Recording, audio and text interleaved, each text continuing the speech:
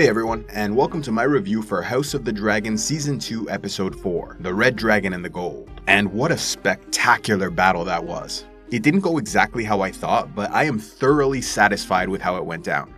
For me, the episode wasn't perfect, but overall it was another excellent addition to a great season. So like always, let's get into the positives, negatives, my top 5 moments, and a final score.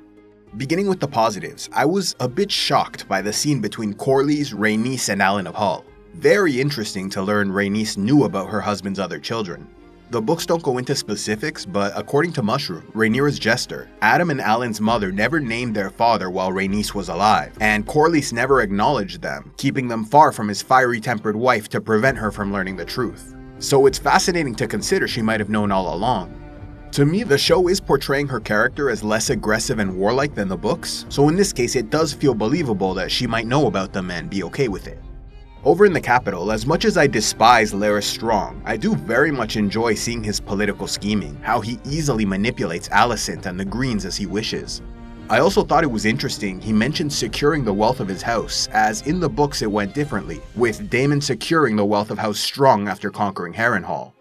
On Dragonstone, I continue to enjoy Jacaerys Velaryon, who I gain more respect for after every episode. Spoiler alert for the rest of the series, but seeing Rhaenyra reveal the Song of Ice and Fire prophecy to her son was both heartwarming and tragic, as we know the fate that waits for them both by the end of this war. Now, moving on to the negatives, there are a few things that stood out to me, but none of them were all that bad, and there were still parts of these scenes I did enjoy. To start, I'll mention the opening scene, which to me, for the first time this season, didn't have much of an impact.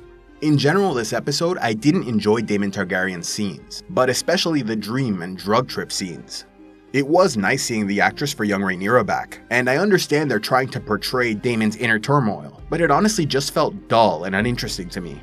I'm also disappointed the show is portraying Daemon as a fairly incompetent leader, while in the books he remained in contact with Rhaenyra, properly strategized, and came off far more adept as a military commander.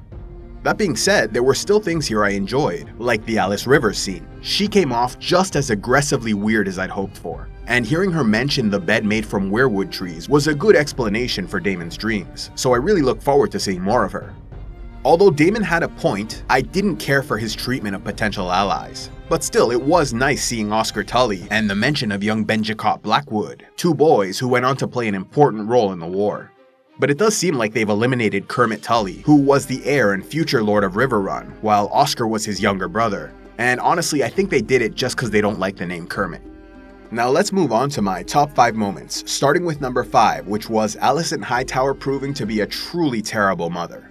What a powerful but heartbreaking scene to see Aegon so readily dismissed and belittled by his own mother.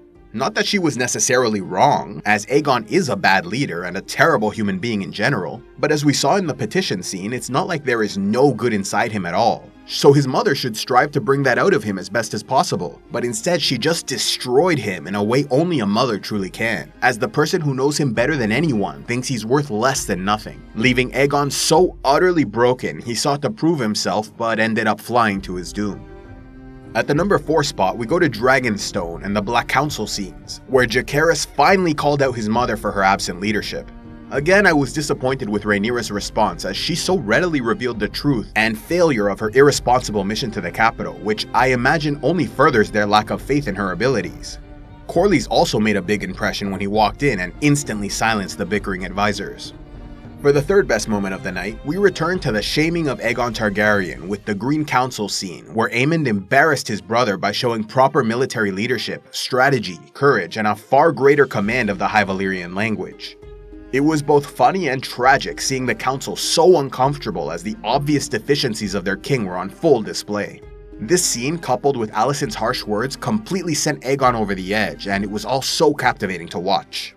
For the second best moment of the night, I've chosen the ruthless and heart-wrenching sacking of Duskendale, where the Kingmaker Criston Cole executed Lord Darklyn, who I was impressed to see died with honor like a badass. Spoiler alert for the rest of the series, but his final words, "Yours will come in kind," felt impactful and comforting knowing Cole's ultimate fate, as he'll die as he lived, a failure without honor, and in the end Lord Darklyn will be avenged. What a great scene with incredible acting from everyone. Criston Cole is such a great villain, and you can really see the bloodlust in his eyes as he wins the first battle, doing the only thing he's ever been good at. And finally, as I'm sure everyone can guess, for the best moment of the night, there is no choice aside from the battle at Rook's Rest. They absolutely nailed the first true battle scene between dragons. And while events didn't go exactly as portrayed in the books, overall they did an amazing job and really had me on the edge of my seat the whole time. In the books, after House Staunton sent a message to Dragonstone, we get two different versions of events. The first claims Rhaenyra would not risk her dragon rider sons, Jacaerys and Joffrey, who both previously expressed desires to fight, and so Princess Rhaenys was sent on her dragon Meleys, while another version of events claims that Rhaenyra was still grief-stricken by the loss of Lucerys, and wasn't even involved in the War Council, leaving Corlys and Rhaenys in command. Either way, it was Rhaenys who engaged in the battle at Rook's Rest, wiping out about 800 soldiers before King Aegon and Prince Aemond flew in to join the battle. Badly outnumbered, Meleys viciously bit Sunfire's neck, resulting in a chaotic melee between all three dragons that sent them crashing to the ground, leaving Rhaenys and Meleys dead, while Aemond and Vhagar survived to complete the conquest of Rook's Rest. In the show, events went a little differently, but were still expertly handled. Although I wasn't the biggest fan of the Black Council meeting before the war, as it felt odd they didn't even consider sending more than one dragon, especially since they pointed out they were being tested, which means the Greens would obviously be prepared for what might come, likely with Vhagar hiding nearby. So for me, this scene could have been improved if Jacaerys had insisted on going with the princess, only for the queen to forbid it, leaving Rhaenys to choose whether she will support Jacaerys to increase her odds of victory, or support Rhaenyra as a fellow mother and risk her own survival, at which point she would agree with the queen and share a final moment of motherly connection before flying off to her death. But regardless, the battle that followed was absolutely spectacular, and really delivered on what I wanted from a dragon battle. Even the fighting on the ground was handled well, as I loved seeing House Staunton so ready to defend themselves, and the Greens using troops they recruited in the Crown Lands as the first wave sent against their enemies. In the books, the Targaryens are resistant to heat, but it seems a lot more pronounced in the show, as Rhaenys especially seemed to survive several fire attacks without much issue. But in the moment, for me, it all served to make her feel even more badass as she took on two dragons at once. There was a moment in the battle after Aegon was down when Rhaenys could have retreated to Dragonstone, and even if they lost Rook's Rest, bringing down Aegon would have been an enormous victory.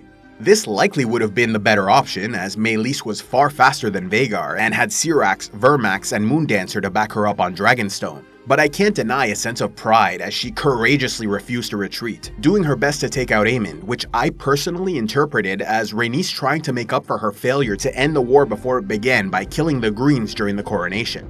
This felt so powerful and epic, I absolutely loved this battle. And that's without even mentioning the most shocking moment of all, which was Aemond purposely burning his brother and Sunfire, effectively eliminating the king so he could take power. This was a real turning point, taking him from a tragic character to an outright villain. Despite his lack of loyalty, it also felt like Aemond really demonstrated his abilities as a warrior and commander. I also loved the horror and shock on Cole's face when he realized the king was down, as he once again failed in his duty, both as Hand and Lord Commander of the Kingsguard.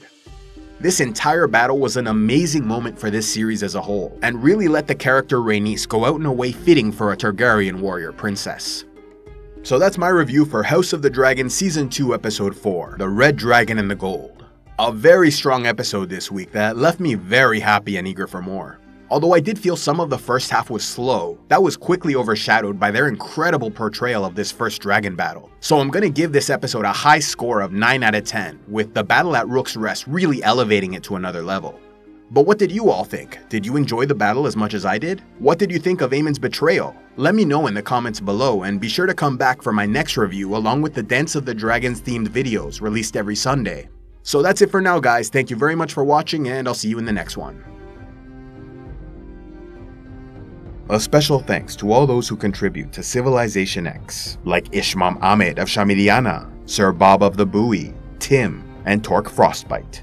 If you'd like to help the channel, be sure to give a like, leave a comment, subscribe, and click on the links below, or else go to patreon.com/CivilizationEx, where you can gain early access to videos, vote on future content, and watch the Patreon-only series, Heroes of Lore and Legend.